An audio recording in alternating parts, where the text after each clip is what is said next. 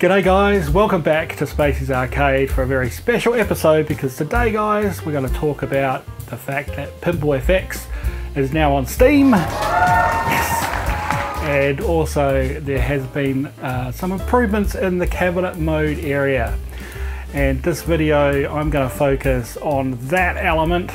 I've got it all set up here on the cabinet, and I'm pleased to say that we have a start. We have a start of some good cabinet settings, but we're a long way off, I think, all the features that we would like to see as cabinet owners, but it's a great start. So today we're going to focus on what is there, what's not there. We'll talk a little bit about what they could put in.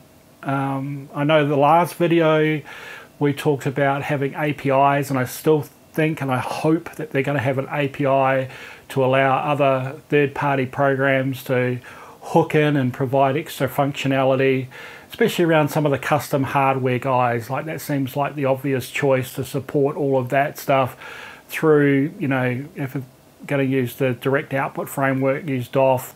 If they was able to hook into an API and be able to use that, then Zen doesn't have to really worry about any of that, right? Like, it's all taken care of by those third-party tools that already exist. Same thing with DMD EXT in terms of getting the you know, support for real DMD. So really looking forward to see what Zen does do in this space moving forward. We are a niche population, and so, you know, I think we should be thankful that Zen's putting it in there. But on the same side of it, I do feel that it's a great marketing exercise and opportunity, more so for Zen, to have their beautiful game working with all the flashing bells and whistles of a full-size cabinet. Certainly entices people, I think, to want to play, and playing in this format is very different than playing on a controller, and we will talk about those things as well. The other exciting thing, guys, is that I have been waiting for a long time now to play the original tables that Zen has created. I've always loved the look of them. I've loved the effects, you know, all the way back from the very first tables that they've created. But I was, you know, the floaty physics of PinballFX 3, because they didn't have the full, you know, the Williams physics ported over there at that time. It put me off. It always put me off playing them. And now we have good physics on those beautiful custom tables, and they've released so many of them already on the launch now with Steam, that I've just been having a blast, guys. I've been having a blast playing the originals, and to me this is a beautiful way to play it. There are some things that are different, of course, in playing this on a desktop type scenario or on a normal TV screen, and again, but we'll go through that. So because of all of that, what I'm going to commit to doing is I am going to rank, I am going to rate every Zen custom pinball machine that they have, table that they've made. Look, I'm talking about machines already because it's in a cab. But every custom table, so that includes their originals and all their licensed themed tables that they've created. I'm going to rate them, and I'm going to rate them on these criteria. I'm not going to do a 1 out of 10 because it's going to be real subjective based on just my thoughts.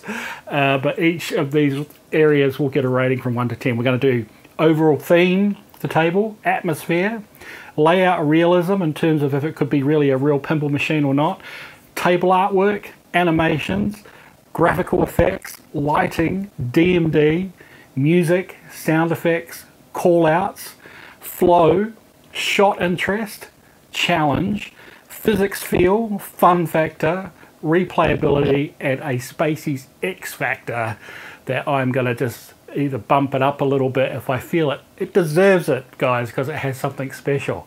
Now, that's quite a list, right? But what I'm going to do is I'm going to do some playthrough, and you'll get to see how PinballFX looks as it's playing on a cabinet. I'm just going to give you that cabinet view of me playing it. We're going to go through each one of those games, and you'll see that view, you'll see that experience, and you will hear what my ratings are across all of those areas to give a total score. each episode that I do after that where I cover another table, it will be added to the overall score, and ultimately you will see every single table ranked, at least from my experience, guys. So I hope you look forward to that. If you haven't subscribed, good time to subscribe now to look forward to seeing all of those tables coming up. And I'm gonna work hard, guys, to get through all those, because there's a whole ton to get through. But I'm super excited to do it because I'm just enjoying playing it on this format. So anyway, guys, look out for those videos coming up straight after this one. And what we're going to do now is we're going to sort of talk through the cabinet mode features that Zen's put in here. And we're going to start with, I'm going to sort of work my way through the machine and think about all the features that potentially we'd like to see and what's there and what's not, right? So if we start at the very top in terms of a topper, and obviously I don't actually have a screen for a topper, but a lot of cab users do. And I think it's something that Zen should include, all right? So as we talk about what's actually in there, they have got support for showing a back glass and also a DMD, which we'll get into more details in a minute. But I think they could just add that extra screen setup, and I don't think that would be a huge job for them to do. Just add another screen, do the box thing, and you can, you know, take a directory where you can chuck up topper images. Ideally, it would be nice if you could do images as well as video, because I know some people have video that would need to repeat, and that's sort of quite a nice sort of feature to have as a topper. Currently, they don't support that. Moving down to the back glass, guys. Now, again, I know everyone's probably looking forward to active back glasses as part of cabinet mode. And either way here, I'm sort of thinking it'd be nice if Zen did it natively. I'm not sure how hard or difficult that would be. It'd probably be a lot of work. Again, some form of API where cabinet guys like us could actually use B2S server to have back glasses working, might be a quicker way for them to provide that level of support. At the moment, they still not providing the actual graphics either for the back glasses, so it's going to be a community effort. You got to fill it up into the folder that they've got there. You got to name it by the right table names. It does come up and tell you the table name where your artwork is missing, but it is a manual process, guys, and obviously it means that people need to sort of download packs from the community. That's just how it is at the moment. I'm hoping to see some improvements in that space. As I said, the best thing would be an API out to B2S server and actually have active back glasses if they can't do it natively. Other than that, though, you can see this was my pretty quick, poor attempt just in mid-journey to create a Kong back glass, because of course, as soon as the table's released, there's no back glass available. So anyway, that's a temporary thing. Moving down from there, we've got the DMD, and I have a real DMD here. Again, no native support currently from Zen for real DMDs. Again, I think that's best through the API and then through something like DMD-EXT, and that would allow support for the DMD. What I've done at the moment, as you can see, is I've actually used DMD-EXT to just actually chuck a picture up on the screen there in terms of Zen Studio. So that was just a manual thing I did out before running the table, just so I didn't have it blank there. My setup, of course, is a little different to some other people's setups where they'll have a LCD DMD.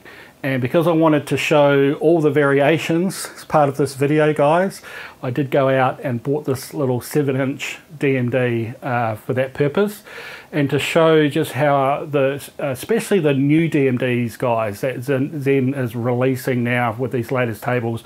The new ones are full of graphics, they're nice and colourful, lots going on them, and I think they're just superb. I think they're fantastic when they're shown on this little screen here.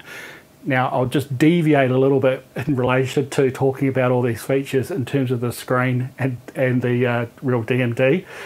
A couple of things.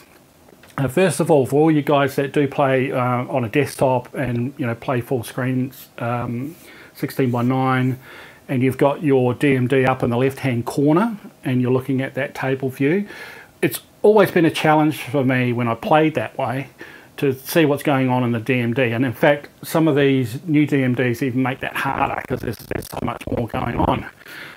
And so the logical thing was to try and get the DMD as close in as possible. Now again, on the desktop view, it'd be nice if that DMD could come over into the middle for desktop players, I think, just to have it up and down in alignment, because going to the side is just weird.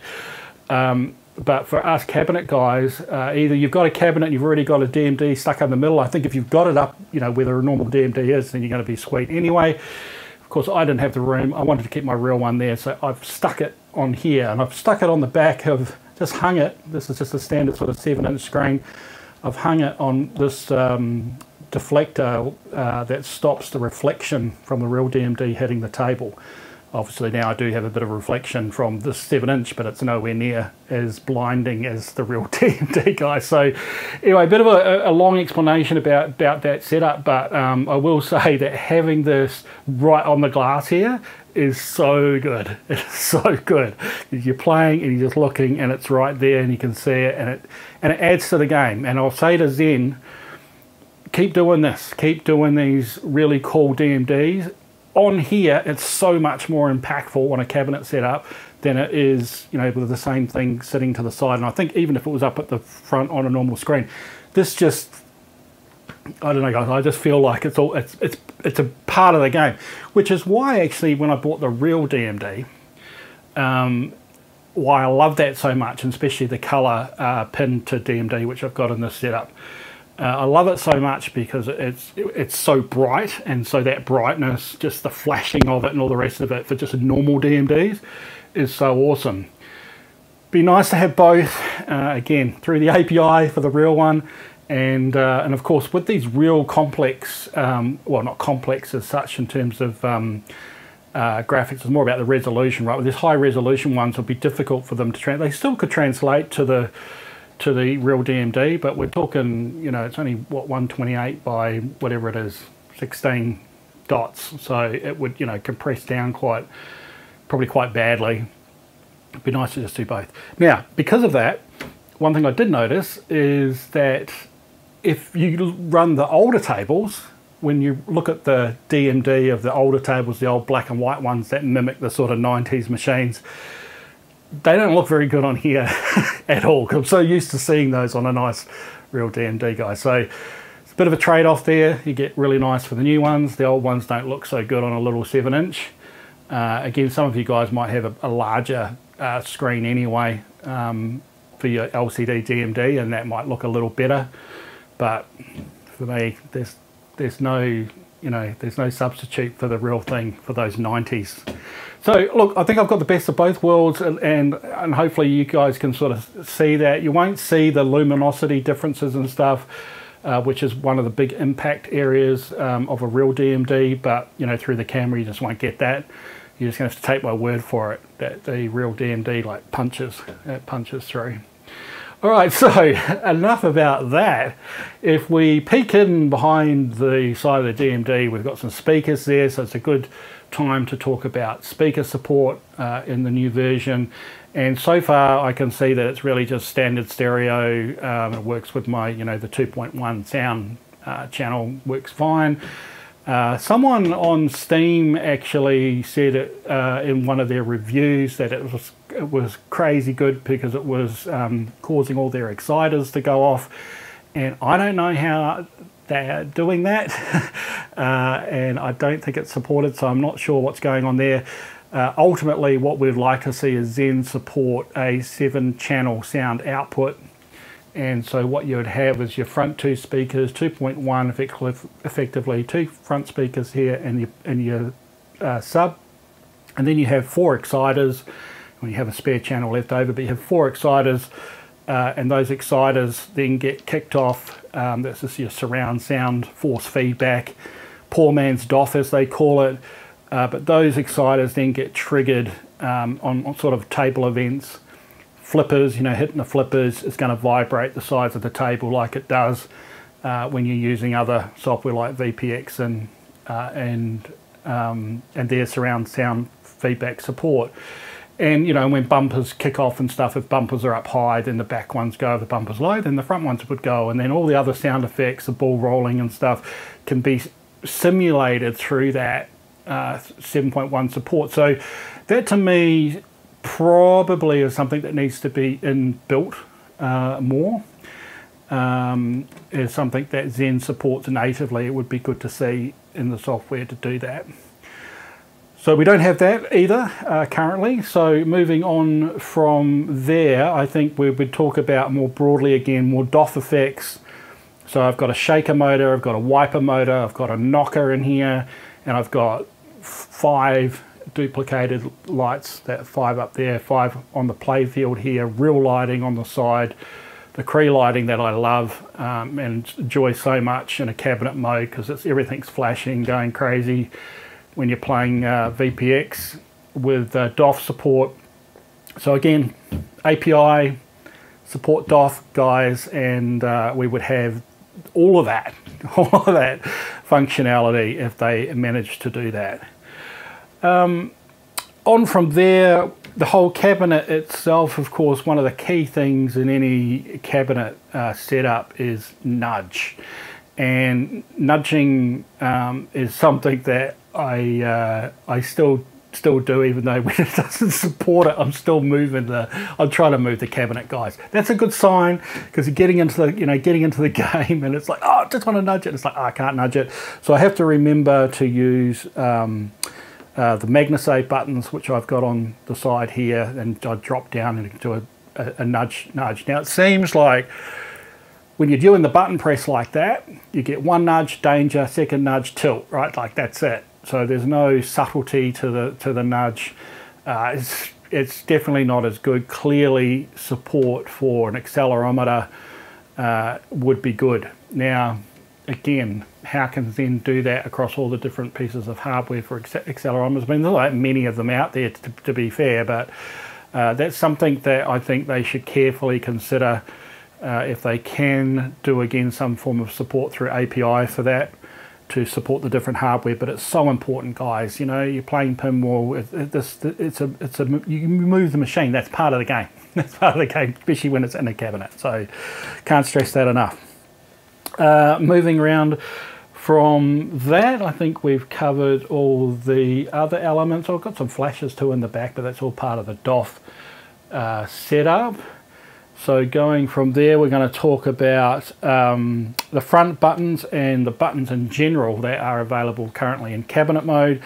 And right now, it's a bit of a weird setup. So mine's been detected as a controller and not keys. And you've got different options to flick the buttons around, but you can't select which ones are against which ones. And I don't understand why you do this, because ultimately the best way to do it is for people to be able to, you know, click a particular button on the controller and then obviously hit the button, the real life button, so that it just links up, right? We need that custom control. Otherwise we can't sort of link everything up. Having said that, I played it out of the gate. I could play it with the main launch button, the flippers, the nudge buttons on the side, all of those work. But I can't do anything else. I can't change cameras, although camera changing, I think once you've got it dialed in, guys, then that, you know, you don't really need it on a button, but it would be nice. I guess that leading on from there, because I think that covers all the control sets, or other, of course. We didn't talk about the plunger, actually. So the plunger is, of course, another element, and usually that's sort of part of a kit with your accelerometer as well. But no plunger is a little disappointing. Again, takes you away from the feel of a real life cabinet. So yeah, guys, from there, I think what we'll do is we'll talk about, just trying to make sure that I've covered all the elements across the machine, the hardware and so forth that could be supported. I think we're now going to get more into the software. And I'm going to start straight away, just let you guys know that there is no support currently for command line firing off tables direct. So you can't currently fire them off out of PinballFX or Pinup Popper if you're using that. So it's something that I believe Zen will be looking at implementing at some point, as it was in PinballFX 3 and 2. So no direct front end access. There is someone that I've neglected to remember their name in the forum, in the Zen forums for PinballFX, in the cabinet section, who has created some hotkey scripts so that basically you can compile those, and then when it runs, it effectively is pressing keys for you to get to the table.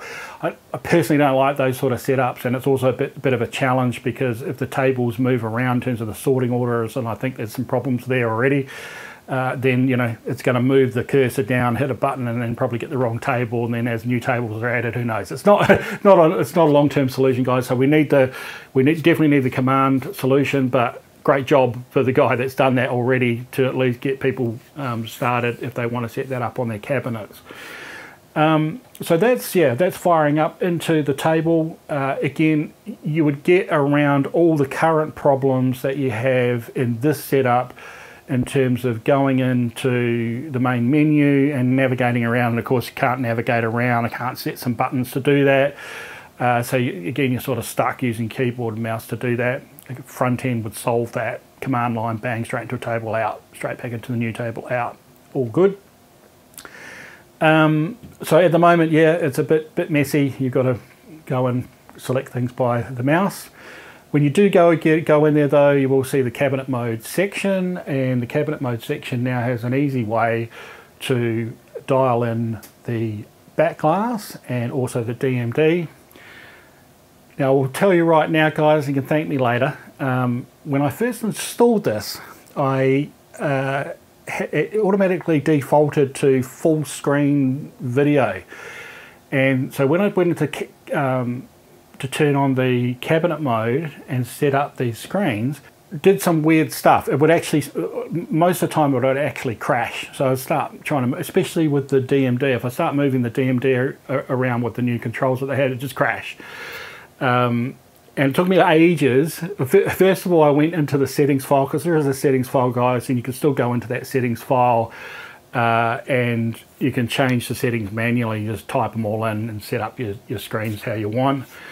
And it's pretty easy to do in terms of how the numbering works. Effectively, if you look in Windows, you'll see your monitors. If you've got 3 monitors like I do have now, it depends how you've got them arranged in Windows, but effectively then it's a count from the left of those 3 monitors as your starting horizontal point, and then you just keep adding over to the next monitor. It makes a lot of sense when you actually see it and dial it in yourself.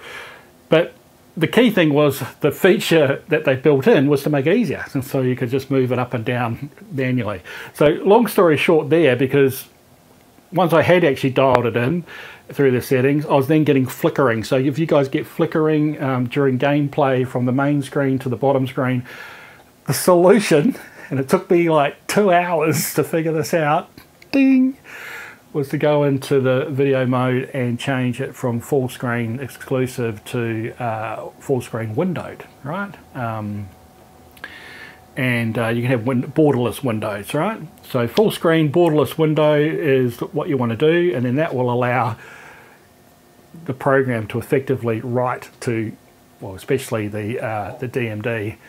It's to throw up the back glass to start with, but it's constantly doing stuff with the DMD, and you're not going to do that with full screen exclusive. So guys, I tell you, and that kicked off, yeah, that was the start of my journey, where I then tried to get this 7-inch installed, and then spent 2 days after grappling with all sorts of hardware errors that were unrelated to the screen itself. I'll share that stuff for all you raw and uncut guys, Patreon supporters, and if you're not a Patreon supporter, consider becoming one and supporting Spacies Arcade as we go forward, and you'll get all that extra content and some insights into the stupid things that I get myself into. So anyway, we'll leave that for another day. Important thing is that it's all set up. Now, once you have that borderless window set up, sure, knock yourself out, go into the controls, move your DMD and your back glass into position using the on-screen controls. Super easy. Oh man, it wasn't initially, but it is now. So anyway, so that's sort of, and that's pretty much it in terms of the current settings. Is really just to set up your DMD and position your back glass.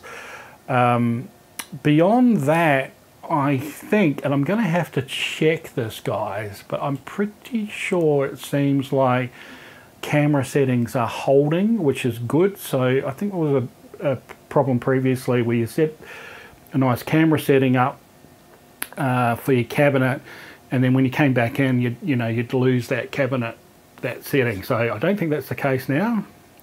Other than that, I am trying to recall any other cabinet features that are important from a software side of things.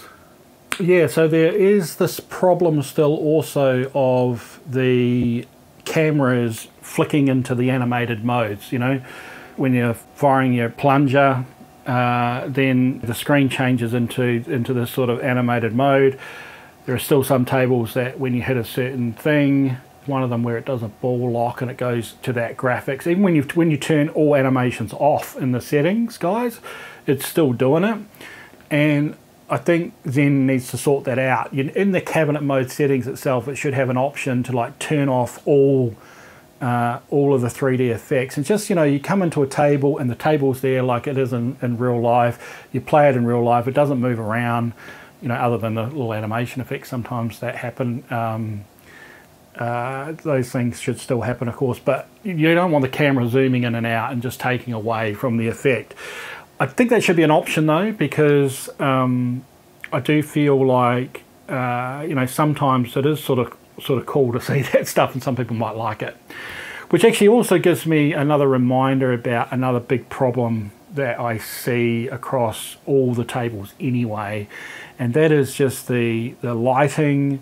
And also the sound effects, guys, and especially I've just found in the most recent tables the voice call-outs, the volume of those are all over the shop between different tables, and I find myself, well, especially with the voice stuff, I'm actually turning down a lot. It's way too loud, but then other tables need to be sort of turned up a little bit, and then Williams sound completely different. They're all different sound levels. The sound across all the tables is not good. In a cabinet setup, that's particularly problematic, guys, because sometimes it's just not easy to change the volume. And normally if you're playing in a cabinet sort of setting and people are moving around between machines, you can't have the volume going up and down all over the shop, so that's not ideal. The lighting is, has been something I've banged on about in the past. I still feel like some tables have got much better lighting than others, and I'm not sure if, the other ones could be, fixed up a little. Well, I know some of them can be fixed up even just with moving gamma. And there's a couple of tables, guys, that it really frustrates me, because I set the gamma for one and it's like, and then I go to another and it's too dark, go to another and then it's too light, and it's like I'm moving stuff around. So I don't know, ideally, and this would be, this is almost like cabinet advanced mode, is to have a selection where you could actually change lighting and individual sound for each table. And if you also had the support for the surround sound, the 7.1 surround sound for those effects, then I think you'd want to be able to dial those in differently, probably for each table as well, and be able to adjust them. So that's that's quite a bit to ask for there, but it's such a crucial part as well. That's the challenging thing. And it would really uplift the experience if you gave cabinet users the ability to do that. I think the other thing, when you actually finish a game, again, you have that challenge where it sort of comes up to the the other screen and gives you your score and all the rest of it. Again, that sort of just breaks everything. it'd be really nice if like all the high scores and everything came through on the DMD, you know, and again you still had that fixed view and you didn't snap out of it and, you know, see the end score. So, you know, again, there's quite a bit of programming differences there to how the program currently works. That would be very different, you know, from cabinet mode to normal. But, you know, I'm just shelling out my wish list here, guys.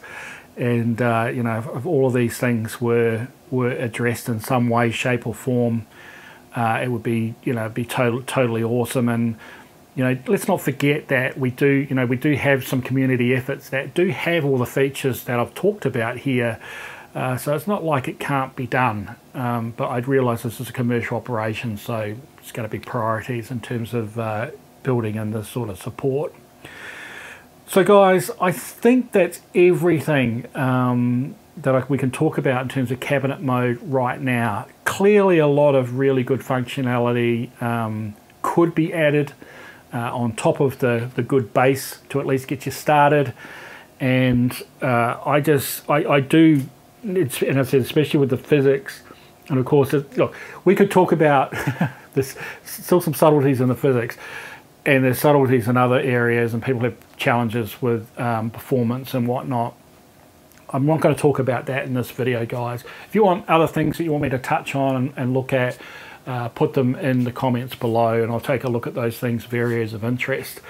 But, you know, all the way through the early access, you know, we gave some thoughts initially, and then there were so many people getting involved with the early access support, and I knew Zen's hands were full, and just watching that sort of progress out. And now we've got to a release across all other platforms, and of course we've got it in Steam as well. Like, I have to say, I think, you know, we do need to stop a little bit and just realize actually what a fantastic job Zen has done. And, you know, I'm not plugging them from the sake of do have an affiliation and relation. They've given me the tables to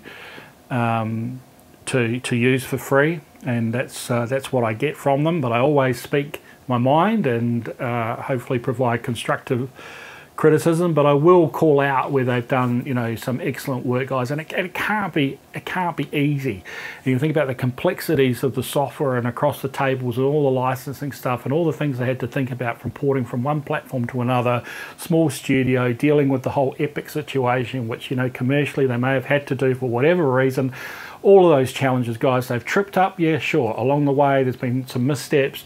I felt they've always come back and attempted to, you know, do the right thing. Can't please everyone, you know. It's just, I can't, you know, say enough good things about them from all of those perspectives, you know. Even my last video, the title of it was, you know, Zen Stop This Hot Mess, right? And they're still open to come back and say, hey, Spacies, you want to do a video when we release the Steam release, you know? And that to me is rare, and I think we should, you know, again, hats off to Zen for all the hard work that they've done, all the challenges that they've had, all the things that they've done to put that right. The latest releases of tables, just a flurry of tables. I think we should also support everyone in the community and thank them for all of their assistance and actually contributing back to Zen in the forums to improve the software. But guys, it's a lot of work. It's a lot of work, and sometimes, you know, if you just step back from all of that, because it's really important to do that, so step back and just play some pinball, right? And just enjoy it, because these tables, and especially these newer tables that are coming out now, although I could still go back to some of the originals now with the new physics and they blow me away. The new stuff's sensational. You know, what we're getting in terms of quality here is second to none. And you know, even though I haven't paid for them, and I know they are expensive, because I look at it and I go, well, you know, if I had to pay for each of those, yeah, they're expensive, but there is a lot of value here. There's a lot of entertainment. And as we go through the tables, guys, of course, part of all that rating, you'll find out which ones are the top of the list in relation to all those areas, right down in terms of playability and replayability. So look out for that if you are, you know, thinking about which tables those videos will help as they come up in the future. So guys, we're going to leave it here, and I'm going to look forward to getting into those videos and start going through every single original table. The Williams tables I will get to, and we'll do that at the end. You know, I've done so much before on Williams, and I just feel like now's the time get into the Zen originals and see and watch those things, watch those shine as they should do. Now they've got physics all updated and in a cabinet mode setting. And along the way, hopefully we get a little bit of some of the cabinet mode features added in, and we can always come back and look at those specifically. And again, anything else you want to see on the PinballFX side, guys, just hit me up in the links below, or head over to the Spacies Discord forum, and be glad to have a chat with you there. Alright guys, well that's it for this video. I hope you enjoyed it, I hope it was informative, and we'll see you on the next one. Ciao for now. Chicken fight like a robot.